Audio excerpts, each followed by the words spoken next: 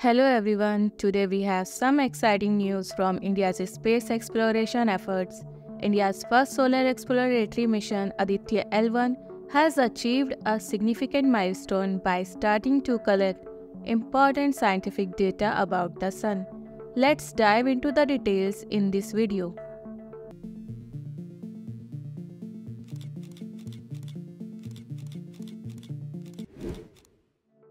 On September 2nd, Aditya L1 was successfully launched into the space using PSLV C-57 rocket, and on following day, the vehicle was placed into its intended orbit.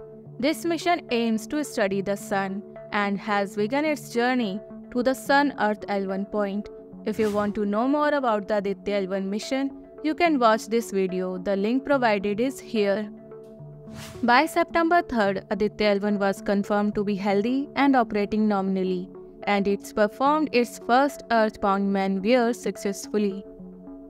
The second and third Earth-bound maneuvers were successfully completed on September 5th and 10th respectively, and ISRO kept us updated on Twitter. After that, Aditya L1 completed its fourth Earth-bound maneuver successfully on September 15th. Bringing it closer to its final orbit. Before moving forward, let's explore the structure of Aditya L1 spacecraft. Aditya L1 is equipped with 7 different payloads.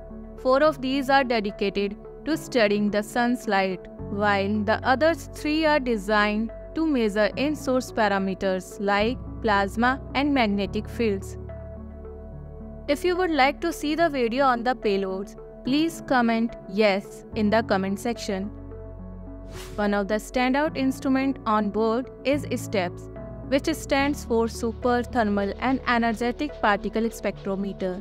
It plays an essential role in the Aditya Solar Wind Particle Experiment payload.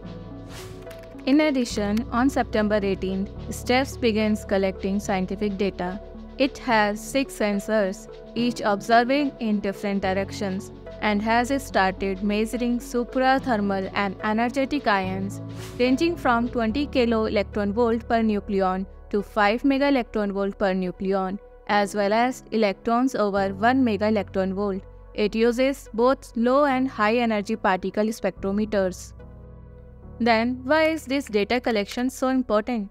The data collected will help scientists understand how particle behaves around our planet, especially in the presence of Earth's magnetic field.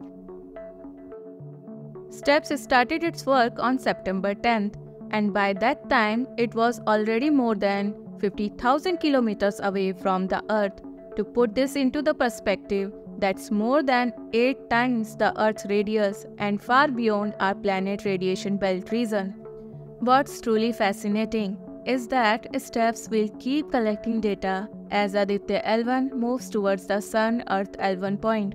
Once it reaches its intended orbit, these measurements will continue.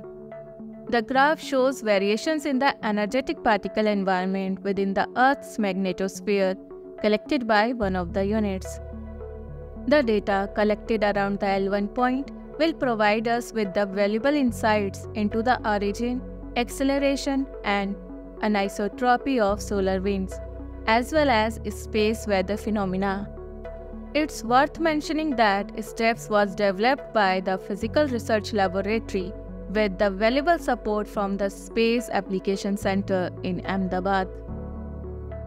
On September 19th, Aditya L1 performed a significant maneuver known as Trans-Lagrangian Point 1 insertion successfully.